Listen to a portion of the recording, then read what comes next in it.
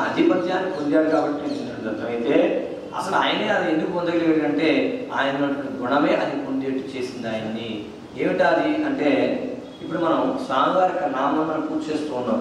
వక్రతుండాయ నమః, శూర్పకర్ణాయ నమః, హేరంబాయ నమః అని పూజ చేస్తూ ఉన్నాం. వాటిలోని అర్థాన్ని మనం తీసుకున్నట్టు ఇంకా వక్రతుండాయ నమః అంటే వంకరగా ఉన్నటువంటి తొండం ఉన్నటువంటి స్వామి నీకు నమస్కారము. అలాగే శూర్పకర్ణాయ నమః చాటలాంటి చెవులు ఉన్నటువంటి స్వామి నీకు నమస్కారము. పెద్ద బొజ్జ ఉన్నటువంటి స్వామి నీకు నమస్కారము. ఇలాగ మనం స్వామిని మనం పూజ చేశాము.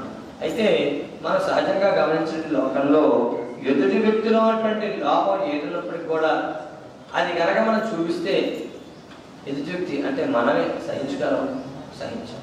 కానీ గణపతి స్వామి వారు అట్లా కాదు. నా భక్తుడు నాయందు ప్రీతితో నాయందు భక్తితో ఆ విధంగా నన్ను ఇస్తున్నాడు, నన్ను కోరుస్తున్నాడు కాబట్టి నాకు అది సంతోషమే అని ఆయన అందులో ఆయన యొక్క గుణాన్ని మనం తెలుసుకుంటే పాజిటివ్నెస్ అంటే అంతా కూడా మంచే, అంతా మంచి అనేటువంటి దృక్పథంతో ఉండేటువంటి స్వామి. కాబట్టి మనం విఘ్నం తొలగాలంటే ఎవరిని గురించాలంటే అంతగా అన్నీ మంచి అనేటువంటి బుద్ధి ఉన్నటువంటి ఆ స్వామిని మనం పూజ చేస్తూ ఉన్నాం. అంత పాజిటివ్ ఎనర్జీతో నిండినటువంటి స్వామి వారిని మనం పూజ చేస్తూ ఉన్నాం. మనమే మన పనిలో ఒక ఆటంకం వచ్చింది.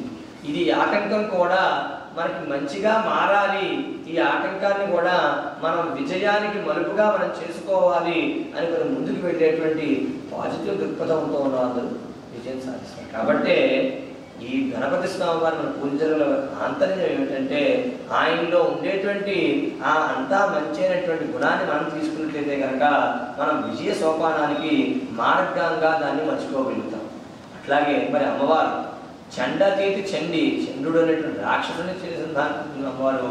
అలాగే చండి అనే నామంకే ఉన్నది అంత శక్తివంతమైనటువంటి, ఎందుకంటే చైతన్య స్వరూపిణి జగన్మాత. Chaitanya hi viewers, Vizag vision channel ని సబ్స్క్రైబ్ చేసుకోండి. మా ఛానల్ అందిస్తున్న జాతీయ అంతర్జాతీయ స్థాయి వార్తా విశేషాలు నోటిఫికేషన్స్ కోసం ఇక్కడ కనిపిస్తున్న బెల్ ఐకాన్ ని క్లిక్ చేయండి.